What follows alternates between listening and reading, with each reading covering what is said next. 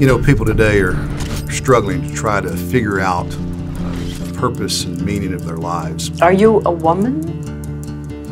And we see folks trying to explain who they are. That is me. That is her. Why they are the way they are. I love doing drag because it makes me feel amazing and self-expressive. And what they think would make life more meaningful or purposeful for them. My body, my choice, my body, my choice. And in so many ways, what they're doing is they are missing out on the most fundamental, basic reality in the world. And that is that all people are made in the image of God. God's the creator who brought this world into existence. People are made in His image to inhabit this world, and God has spoken to us as His image-bearing people, telling us how the world works and how we can live best in it. The most important verse in all the Bible, I believe, is Genesis chapter 1, verse 1, that says, "In the beginning, God." When we look at what God has done in the Old and New Covenants, what we see is this two-sided coin again and again and again. This outworking of the physical creation and this recreation of the fallen men. These are not separate things. These are not things that cross purposes.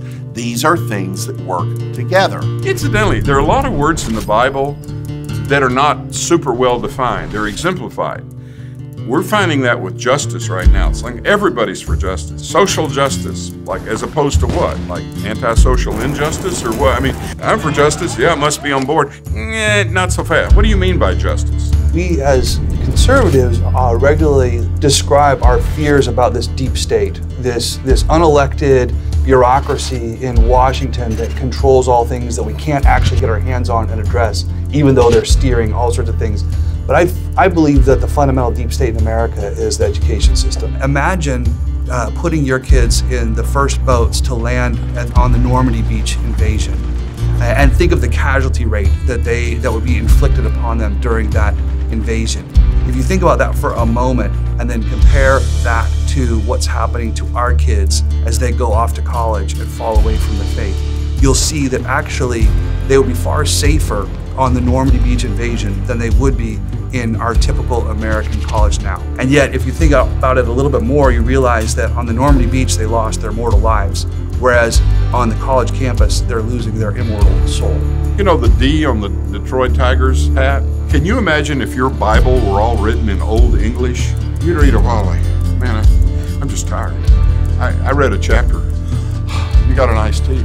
You know, no, we have a print that flows a little bit. That's aesthetics. What if the janitor, maybe it's a Taco Bell, maybe he doesn't clean up in the kitchen, maybe people die of food poisoning. That's not how I think about janitorial work. Well, maybe you should. The janitor matters. That's a calling. It may not be a glorious calling, but neither is washing feet. And being the one who created the heavens and the earth means that He is the one who defines what the heavens are. Bruce lives a lie. She is not alive. The land doesn't get to say, I think it'd be great if sharks were able to swim around on me. Well, that's not the way the world works. That is not the world that we are living in. God is the one who gives purpose. This is God's world. He created it by Himself, for Himself, and everything in it belongs to Him, and everything in it exists for Him, including you and me. Well, if I understand that, then that will immediately put me on a trajectory of being able to think rightly and live well in the world because it belongs to God.